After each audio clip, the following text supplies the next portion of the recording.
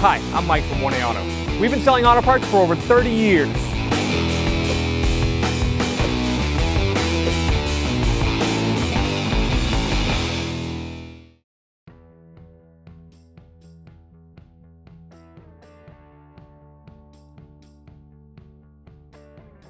Hi guys, Sue here at 1A Auto, and today we're going to be installing rear shocks in our 07 Mazda 6 sedan.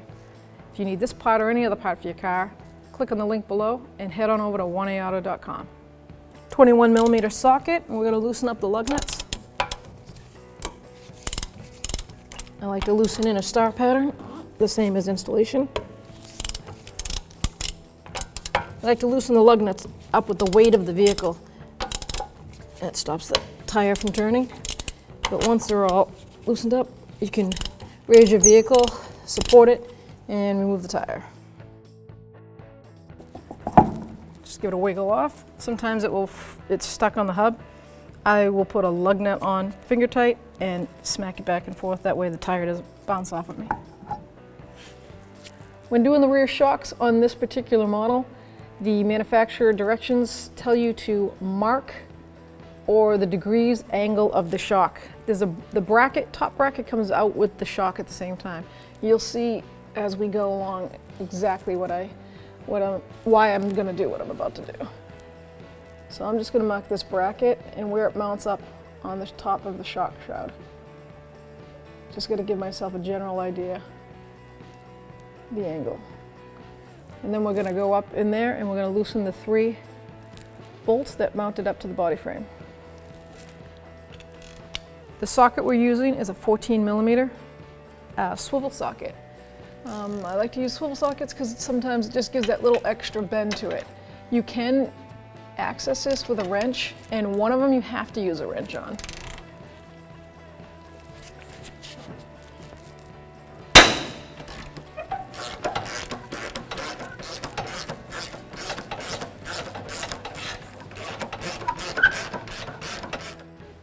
Okay, I got one down. I'm going to go for the center one.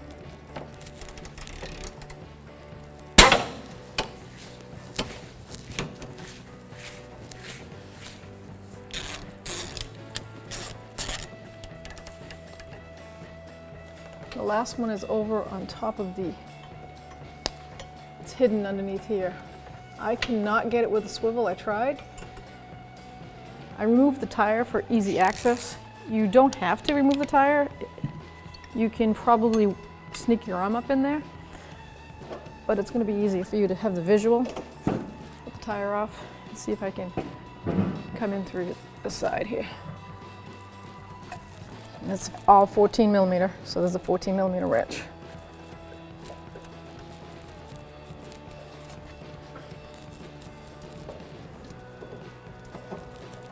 There we go. You want to undo the top of the shock first, not the bottom main bolt. You'll be tempted because it's right out in the open, but the suspension will drop down, and it's better for you to do the top so that the tension off the suspension just kind of goes down slowly instead of the strain on that bolt. And you have to do it in reverse. Put the bottom on first, then put the top of the shock mount bracket on first, second. I'm going to see if I can get a ratchet wrench up in there. Let this go a little faster.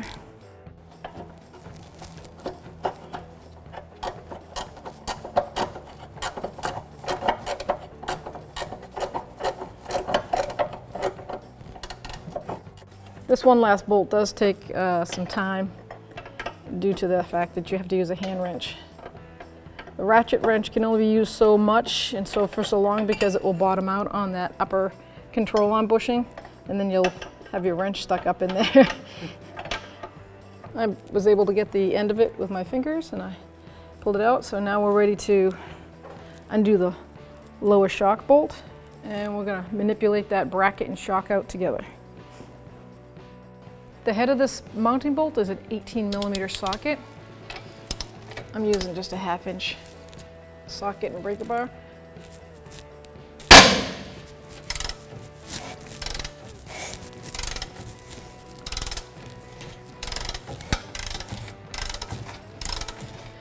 You don't have to use a wrench on the other side because the nut has a welded stopper on it, so it spins around and hits the lower part of the knuckle.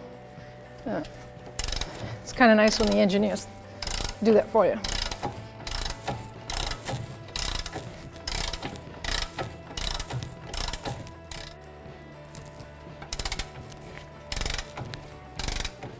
What we have had happen here is these are factory shocks. It's an 07, and you can see the rust underneath here. New England is not fair to vehicles underneath. So the bolt has actually frozen and rusted to the shock bushing internally. There's all rust buildup in there. So I can turn this all day, it just stays in place. So we're going to start with a brass punch and a hammer. It's a soft metal, so it won't damage my mounting bolt. And I'm going to see if I can hammer it out.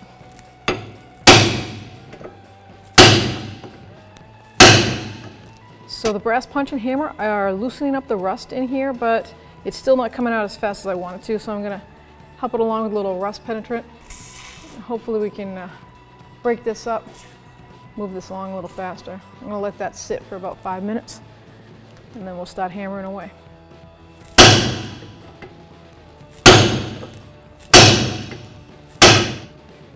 I sprayed it down, I let it soak for a while, and I've been hammering back and forth to the biggest hammer I have with a brass punch. So now it's time to get the air chisel out with the flathead on it. So that's going to be a steel chisel, so it's not brass. You have to be careful with the bolt because I need to reuse this bolt. So old trick of the trade, I'm going to start this nut back on here. I'm going to put the nut flush with the bolt to see if I can get movement. That way, while I'm hitting on the tip of the bolt, if I slip, I won't ruin the threads.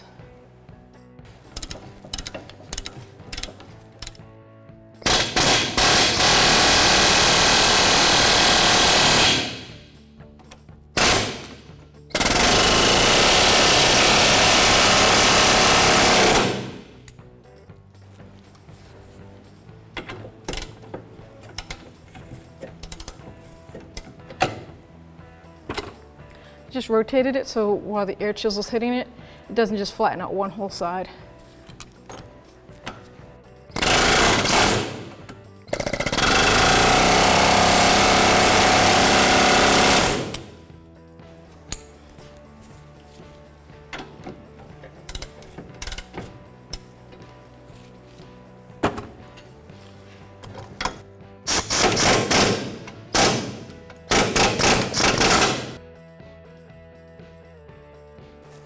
Now I have the lower bolt dismounted. I am going to try the best I can to weasel this out, which you will find to be a bit challenging. You just can't give up.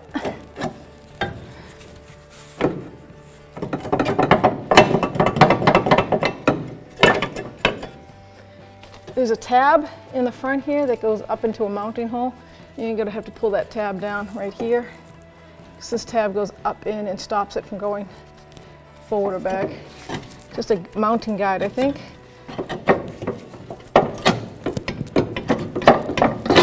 There we go.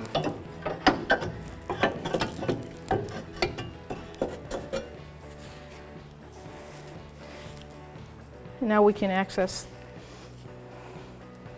the top mounting bolt. Set it up on a vise so that I can firmly hold this bracket, and I'm going to put a 18mm socket on the nut. See if I can break this free.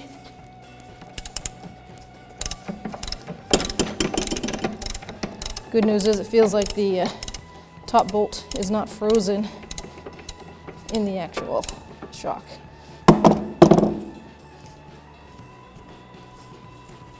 I'm going to leave the bracket right in the vise and grab my new shock. Place it right in there.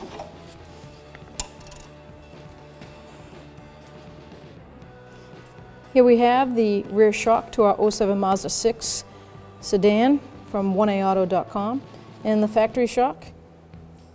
They're in identical length. You can see the bottom and the head of the shock have a wider bushing, than the factory, so they improved on that. Give you a smoother and comfortable ride.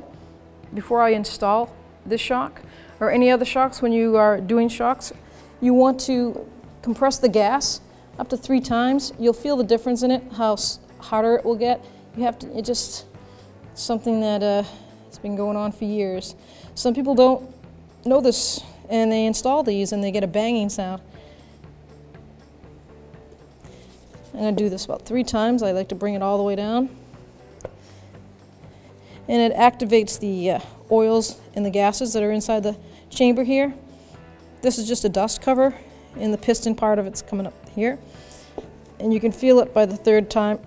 It starts to get a little hotter, and that's what you want. You want this shock ready to go, to be installed. I left my old shock here so I could use that crayon line on the bracket. So I'm going to install the top part of the shock. I'm going to put the bolt through, start my nut here. And the torque specs to this is 83 foot-pounds. So I have to torque it in the vise because you saw how the bracket gets. You can't get to the head. This sits up inside the car. Unfortunately, there's no access through the trunk or the back seat for this. It's just the way it's designed. So I'm going to just have to eyeball where I feel like the alignment of that mark was. I'm going to say that if that was sitting there, it's probably right about here. Give myself a general idea where it's going to be. Then I'm going to have to get a wrench, and I can tighten this down. 18mm socket and wrench. Maybe I can snug it. That'd be great.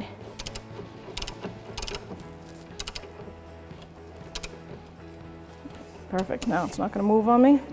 I'll get my torque wrench, double check my alignment part of it, and we'll torque this down to 83 foot-pounds. While holding my shock steady, I'm just going to pull up on this and go to 83 foot-pounds.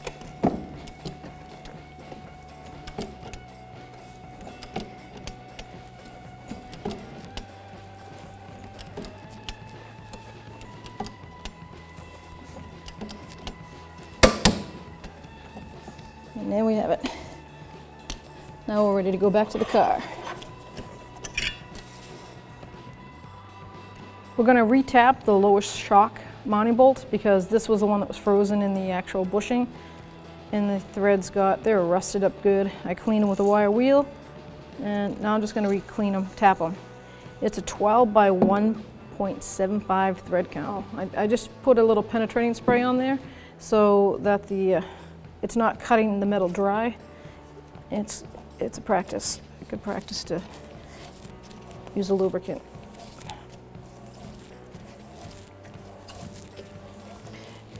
If you've never used a tap and die set before, you want to let the tool do its job and re-slice the threads, but work it back and forth. And it's a good idea to keep spraying. It will take the metal particles out of the thread while the tool's trying to re-thread the bolts. If you were to catch a burr and you were to keep forcing it, you would actually split the thread open. So that's why I go back and forth. So now I'm going to clean this bolt with brake clean or part spray, just an aerosol can of clean this up. Get that all, make sure there's no metal stuck in the threads.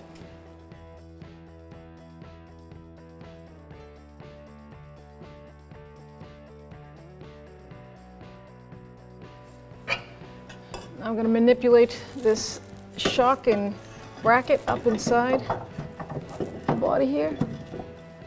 It is difficult. It's not something that just falls right in. Okay, so now with that bracket up there, I can put my first mounting bolt in, just hand tighten it up. That way we can take a breather, not worry about this falling out of the place I just fought for.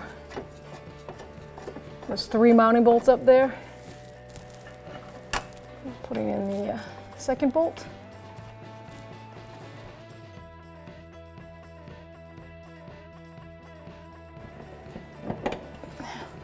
All right, so I can use a socket now and a ratchet on the other two. 14 millimeter. I'm using a swivel head. There is a torque to this. I can see us torquing 2 out of the 3. I'll give it an honest effort on that last one. But it's only 38 foot-pounds, which is, you know, you can do that with a good size 3/8 drive ratchet. So now I have my torque wrench, and I'm going to torque it to 38 foot-pounds.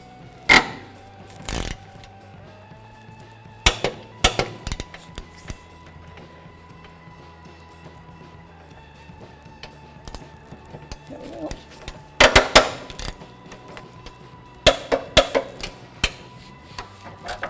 Now I can use my ratchet wrench and snug this up.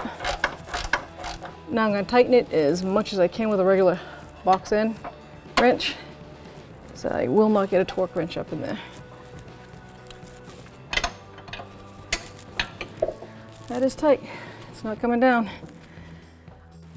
To line up the lower part of the shock, the suspension has dropped down, and we're going to use a bottle jack. You can use a floor jack at home. And I'm just going to lift the suspension up enough so you'll see that bolt hole will line right up.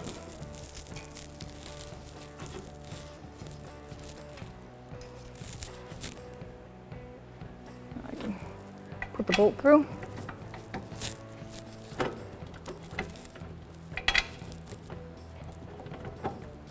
Give it another half a turn.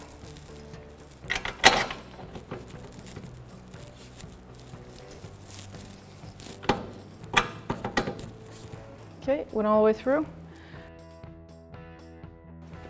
Now I'm not going to take that jack down till I've tightened this bolt, because there'd be a lot of strain on that bolt while it's being tightened.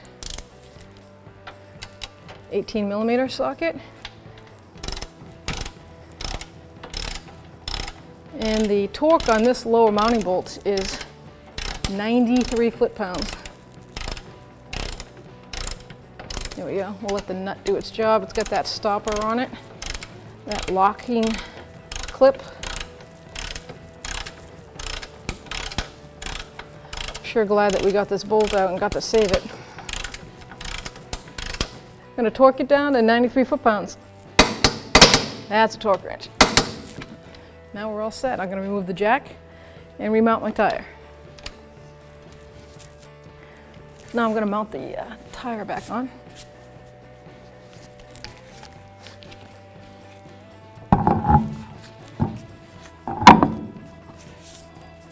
I'm just going to hand tighten all the lug nuts until I lower it on the ground, and then I'll torque these wheels.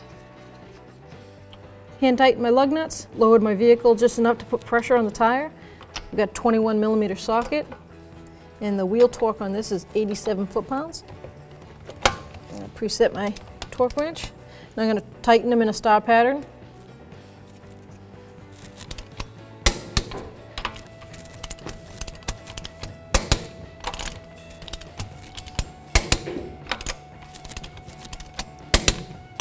I'm going to do it.